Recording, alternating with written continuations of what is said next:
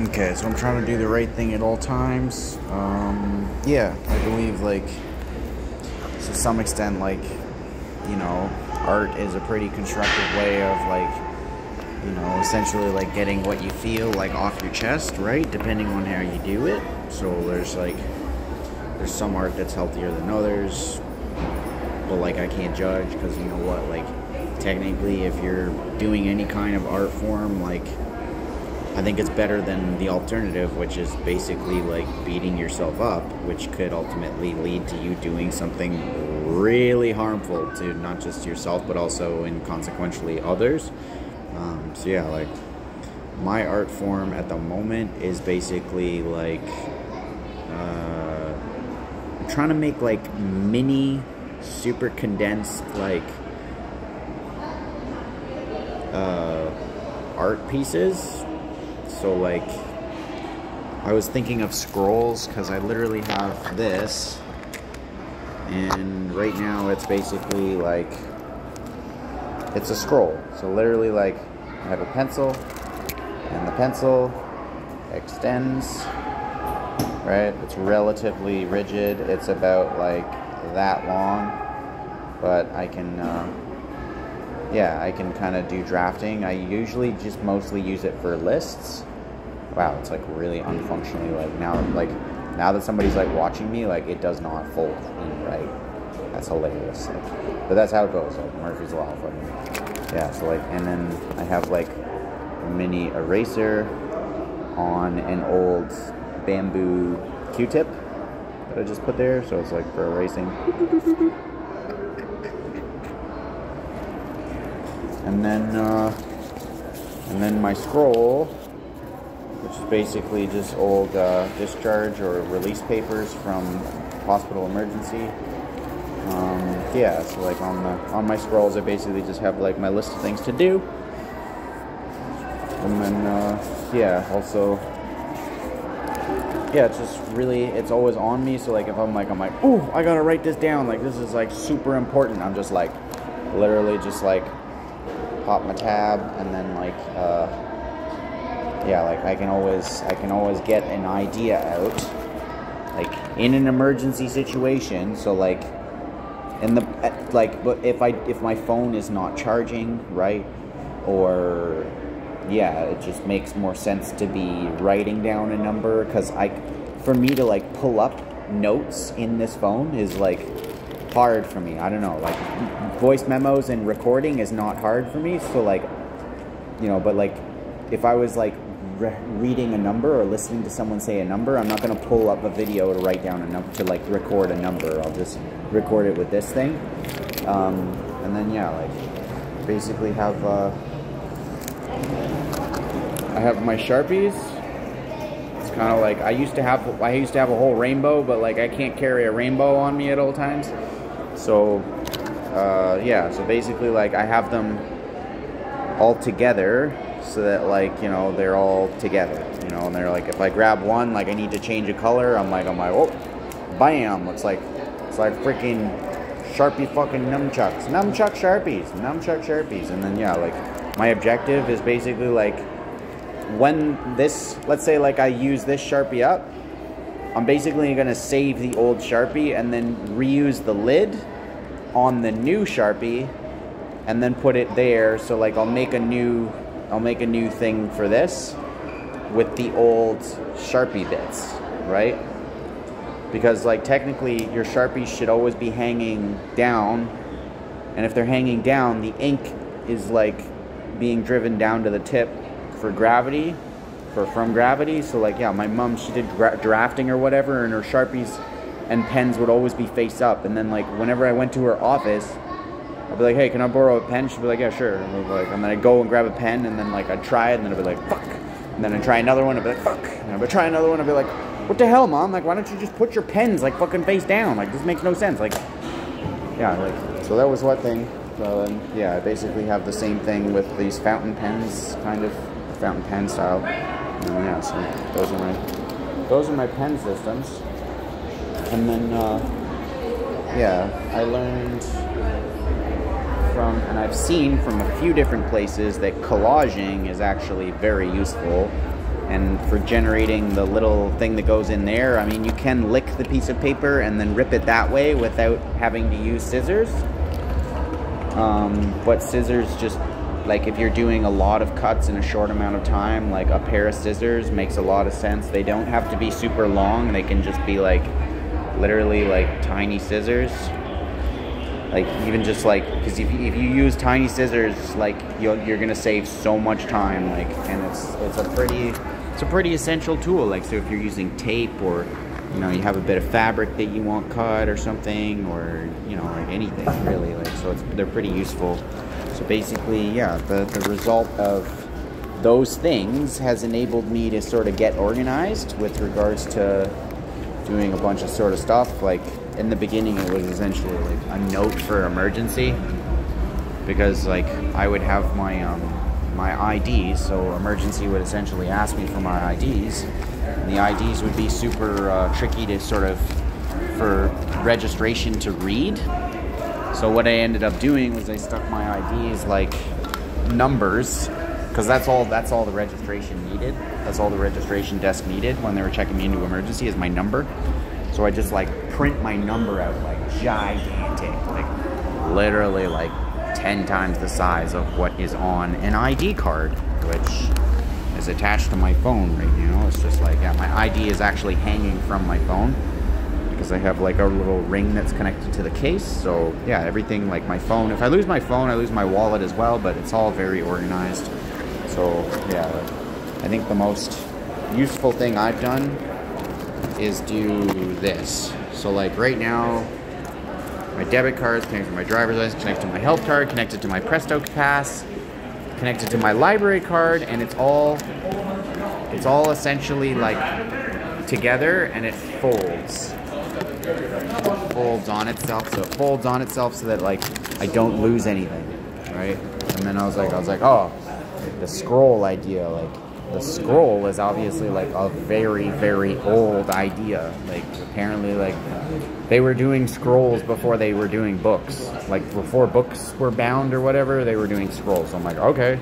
So like, yeah, like my scrolls, I think the problem is like the reason scrolls didn't survive is because they weren't necessarily laminated, and also they were subject to basically vandals or people who wanted to basically destroy their enemies. So like when they captured their enemies, like I don't know, sometimes they would just like burn everything they had, or destroy everything they had, or like secretly store everything that they had somewhere else so that like whatever, like they could be used or benefited from in the future, you know what I mean? They're like, oh, like this stuff is actually extremely valuable. It's also like kind of like secret documents for civilization, so like we'll just like capture it and then squirrel it away somewhere, and then like, you know, like maybe use it in the future, or yeah, like so something like that's going on. So like I basically didn't want to write anything down. I didn't want to write.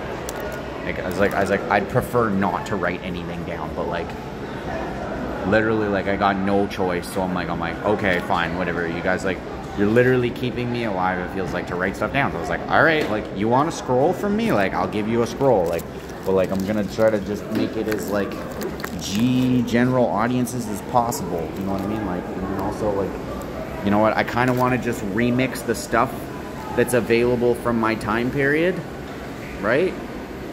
So that it's not really too much, like, it is partially related to me, but also like, you know what, like it's literally like anything I'm producing is essentially just like, to be perfectly honest, it's just brainwashing from my personal experience. So like I've been brainwashed to think certain things are relevant and important to remember, because it's how I am programmed to cope with reality. So I'm like, okay, like what's some art that I can produce that's gonna help me cope with reality? And I'm like, okay. I was like, I can't store anything because I don't have an apartment, and my parents are like emptying, like they don't let me keep anything at the house, like, or and if they do, they move it and disturb it. And then like I'm looking at my stuff, and I'm like, my duffel bag, for example, wasn't there yesterday. I like show up at the house and the first thing I do is I look for my duffel bag and it's gone, and they have a gigantic house. And I was like, what are you doing with it? And they're like, we brought it to the shop, you know. And I was like, why did you do that? And she's like, well, we needed space in the basement because the guys are working here tomorrow. I was like, okay. Like literally the last time I was here, the guys showed up in the morning when I woke up, and like now that I'm here a week later, literally nothing has changed in the basement except for my bag going missing. Right? And I'm like, all right, so like I can't necessarily. So I have a whole nother scroll in my duffel bag that my parents like just moved to the shop because it was in the way. Apparently, they could have just put it in the guest bedroom. I didn't know why they didn't do that. The other thing is like the guest bedroom in the basement I built, and then the other thing about the guest bedroom is like that was my room is totally loaded with Dagmar stuff. Who lives in Florida? I'm like, she lives in Florida. I still, like, technically live in this city. I built that room that all Dagmar stuff is in. I'm like, okay, whatever. I was like, maybe, I'm like, you know what, like, clearly Dagmar's stuff is more valuable than my stuff, but, like, my reactions, I guess, are more valuable than Dagmar's reactions. So, like, I'm just meant to be, like, you know, the sort of Grinch about this situation, except, like, I'm not the one hoarding stuff, because I'm pretty sure the Grinch hoards stuff, like, anyways, so, like, literally, like, yeah, I have, a scroll, so the scroll is basically, like, a toilet paper roll. This is an old toilet paper roll. I used to have it on a Scotch tape. So like, or like a big, you know, the packing tape or whatever. So the packing tape container, or the packing tape rolls, which I learned from a guy in Kingston who was a friend, who was a film student with my sister Raven. And he was like, he had a mom who worked in like a packing tape factory basically. And the packing tape factory, like he'd bring all these old spent rolls home, like or to his apartment, and then he'd just like wear them on his wrist, and then he'd write stuff like on the rolls, like on the tape dispenser rolls, the spent ones. And then he had like, he made me like, he's like, yeah, just tie a rope around these things. And then he had like one that was like floor to ceiling of just like spent tape rolls, right? With just his handwriting on it. Like they were kind of like bracelets, except I was like, cool. And then like, I'm doing the same thing, except I'm making rolls. So I'm like, okay, cool. So he does like, he basically did like the center of the rolls or whatever. So like, yeah, and then I met Elizabeth, and she's like, I'm collecting toilet paper rolls. I was like, okay. So, yeah, I have one. At the moment, I have two scrolls. One's at my parents' shop, which was put there, like, kind of in a really kind of bitchy kind of way. And I was like, okay, you know, I mean, can't call him bitchy, because if I call him bitchy, then I'm in trouble. So, but I did just call him bitchy, so I'm like, all right. Like, but I'm trying to be good-humored about it. So yeah, that roll is at my parents' house. It's about as equally as long as this one. And yeah, this is what's on this one that this is my recent one. So I got a Citizens Report online pamphlet when I went to report that my hygiene kit was stolen in the emergency department. I drew a Transformers Optimus Prime, sort of. I can't remember. There's the good Transformers, and then there's the negative ones. And then I made two paper hearts or whatever, and I put Republic, Empire, Sith, Jedi, and then I put them together, and they kind of did something neat. So like, yeah, they fold together nicely, and I was like, oh, Jedi Republic. So basically, like, I put the two hearts together, and they canceled out the sides that represent more sort of the destructive path and sort of colonization path. So like the sides that represent like kind of subtraction are canceled. Like they're not canceled, but they're just like, they're there. You can tell what they are. You know what they are, but they're basically like kind of hidden, which is appropriate because I think like realistically those kind of things in Star Wars were more like along the lines of like they would show up secretly and make decisions without like basically the entire galaxy's consent. And then I was like, yeah, it's just the same thing, sort of red, blue lightsaber, and then like, you know, yin and yang, but like realistically, like there's only sort of, yeah. And then I was like, oh, diet, like, you know, goals. So I just wrote a goal down.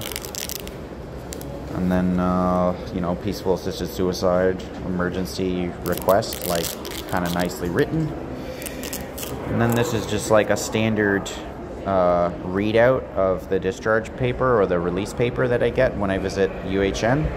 So it just gives me like, you know, blood pressure, temperature, pulse, respiration, oxygen saturation. So like the Sharpie in blue is basically like the average, is what I'm told by Google. So like I'm pretty close to average like at all times. And then yeah, and then like the reason for visit is like pretty consistent.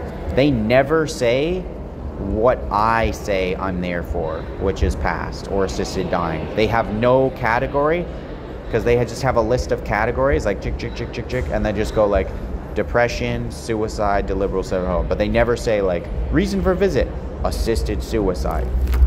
They never say assisted suicide is the reason for visit. I'm like, okay, right. And then diagnosis, they always go like mental health problem, and I'm like, I'm requesting suicide, I'm not ill. So like, yeah, like I'm requesting suicide, like I'm not ill in my opinion, like everything's perfectly fine with me. It's not me that's the problem. And I'm going like, hey, but I'm like, you know what, the way that I solve my problem is I get assisted suicide, because if you're getting bullied, the best way to deal with a bully is just like move away. You know what I mean? You don't like you can tell the bully like, hey, I think you're bullying me, and then like after that point you just go like, all right, I gotta move away, like, because that's all I can do, right? And then I go like old, stupid, repetition, designed obsolescence. So like that's something my dad sort of said to me, designed obsolescence, and I'm like okay. And then information technology, and then I was like It. So It is a fictional character, Stephen King, and I was like, it's also a pretty cool, you know, information technology. So like everybody's like, I wonder what it is. What is it? And I'm like, you just said it. Like what does it stand for? Information technology. So like somebody's like they might be talking. They could be talking about anything. They could be talking about God, right? And they could be like, what is God? Like what is it, right?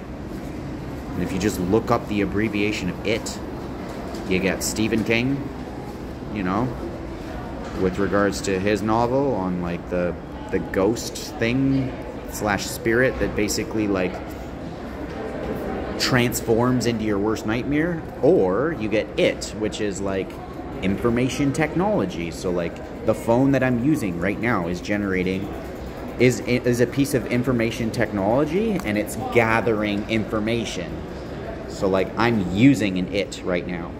So that's pretty cool. So I was like, yeah, I think that's in my scroll. I was like, yeah, information technology, very important. Like, and then I was like, yeah, the city of Toronto definitely needs more tunnels, in my opinion. So I was just like, yeah, like, then I was just basically doing a diagram of how, like, you know, I'd design a subway system. It would be like, you know, sort of like a line, and then like the excavated earth from the tunnel would turn into a mountain, and then the mountains would be connected to gondolas, and then like, you know, the mountains could also be like gardens that go up, you know what I mean? And then like, yeah, and then yeah, past or whatever. And I was like, yeah. And then the other thing is like a tunnel boring machine that essentially like worked kind of like a jet engine. So like if the stuff going inside of a jet engine, like the air going in, like it all gets condensed and fires out. So like if we had the same sort of concept for a drill, you know, so it's like a big opening that it creates, and then like it just creates a little tiny thing on the outside. So like, yeah, I don't know how tunnel works, but like, yeah.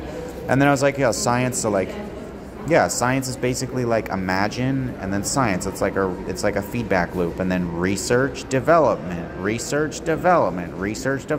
and then it's like a ladder, and then it's also like, and it's like, yeah, just like sort of like ideas that kind of like nurture growth. Like I'm trying to like nurture growth, but also like constructively manage it, so that I'm like, yeah. So I'm just like, I want to like be like, I want to like not instill fear, but kind of just like, I'm like, okay, well, I had some serious fear installed in me, and I'm like, you know what, like this can all be avoided, and I'm basically trying to just like release ideas that are, in my opinion, kind of constructive with regards to just going through the fear, which is completely unnecessary in my opinion. So, and yeah, I was just like playing around with hatching symbols, and I was like, oh, I remember from architecture the hatching symbol for insulation. So that's the hatching symbol for insulation. And then, you know, I was like investigating teardrops, and then I was like playing around with teardrops, and then I was like, you know, playing around with everything, and with regards to, yeah, and all this is relatively around the time of March 9th.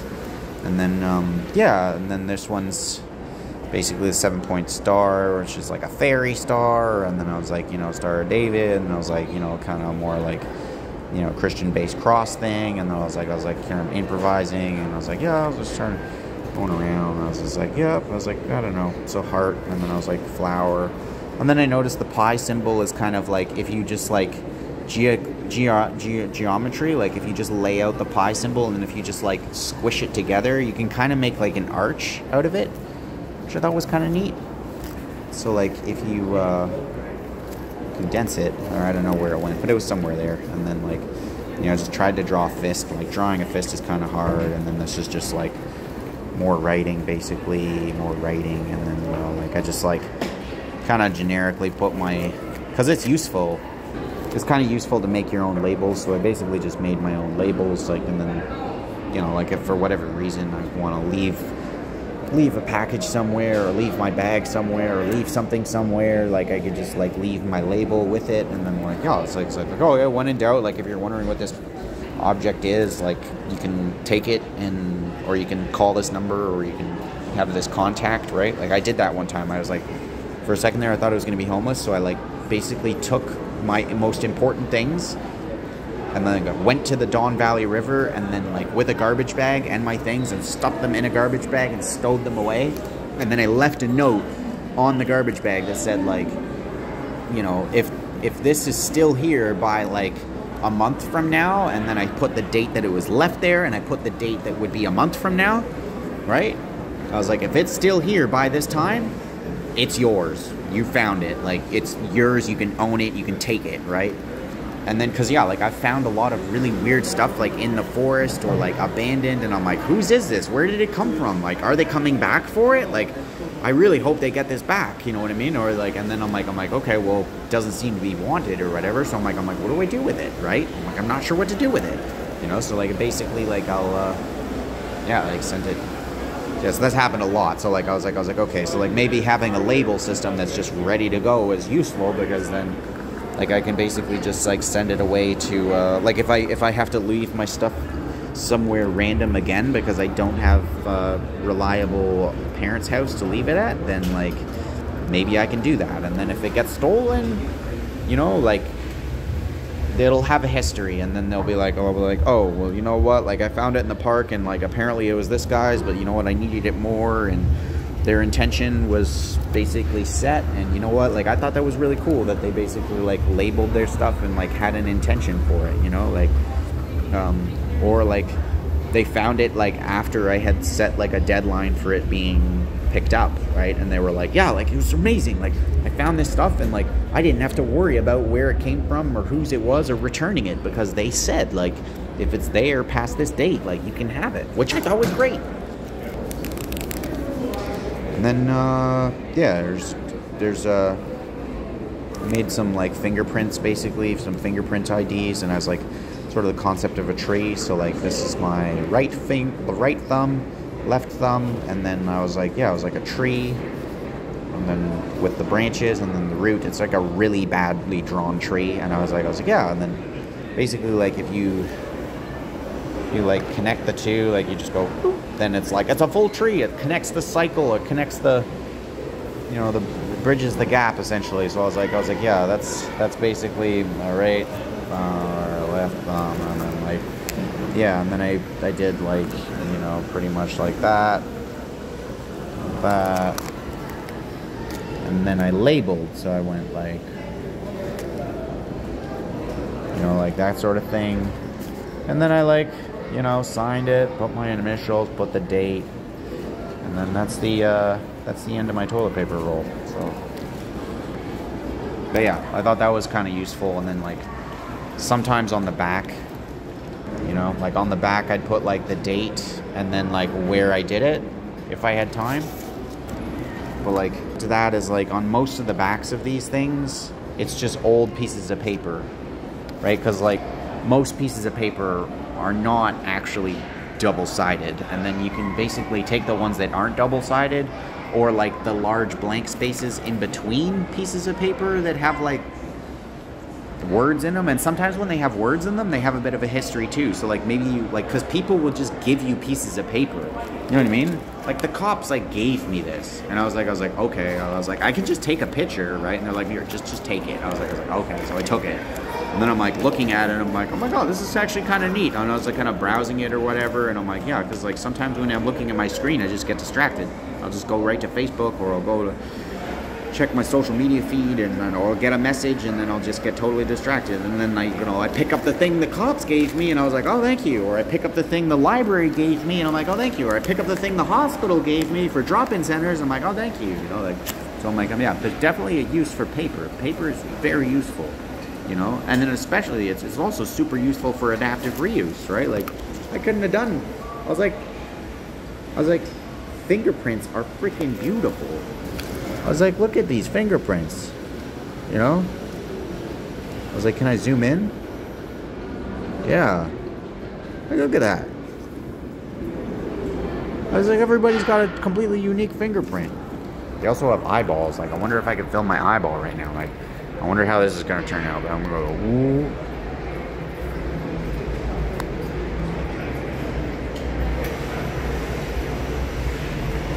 Yeah.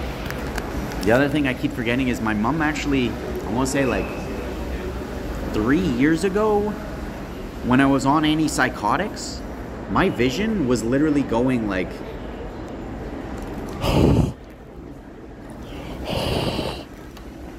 okay, so the only way I can describe it is my vision was actually going foggy. My vision had never gone foggy before in my life, and I was like, wow, the only difference in what's happening with me right now is like I started taking antipsychotics. The antipsychotics are literally making me not see properly, and I'm like, what the heck is going on? I was like, okay, I have to. And I tell her, I was like, I'm like, I didn't want to go on antipsychotics, like, just so you know, like, I'm losing my vision right now. And then she's like, okay, well, and then I was like, my doctors who prescribed it were like, oh, get your eyes checked, right? So I think that was like an incognito excuse to have my eyes basically had taken pictures of. So like, you know, so like, I'm trying to like, I don't know. I was like, yeah, I kind of want those pictures of my eyes that were taken, because like, I'm just curious, like, you know, I'd like to have access to my eyes, like my eye pictures, and then like, I totally post them, because I'm like, you know what, eyes are totally like beautiful. Like whenever I'm looking at someone's eyes, I'm like, wow. Like everybody has like amazingly beautiful eyes, and they're all like super different, and I'm like, can't get enough. And I'm like, I don't know why on our like social media feeds or whatever, like, or our pages, we don't have like basically like our eyeballs. Like, it'd be cool to have like our eyeballs just like totally recorded, you know? Because the other thing is, like, when you log onto phones now, like, I was like, this is a new thing. I was like, what? It just like recognizes my face, and then I don't have to like enter my code. It just like opens, and I'm like, okay, you know what I mean?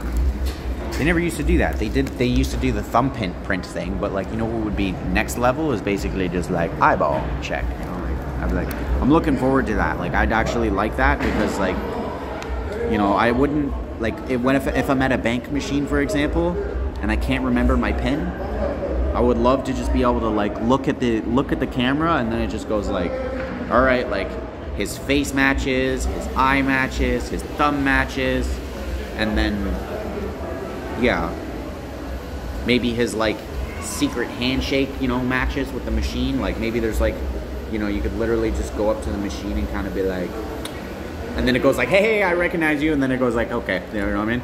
So like, you got little like secret handshake with like AI, you know what I mean? Like, I'd love to have like not just like eyeball stuff and like, you know, like this sort of stuff, but like, you know, just secret handshake stuff where it's like undeniably, like there's like no denying it. Like you have like It's like almost like a lie detector, secret handshake with AI. That'd be super cool. Like I'd love that. Like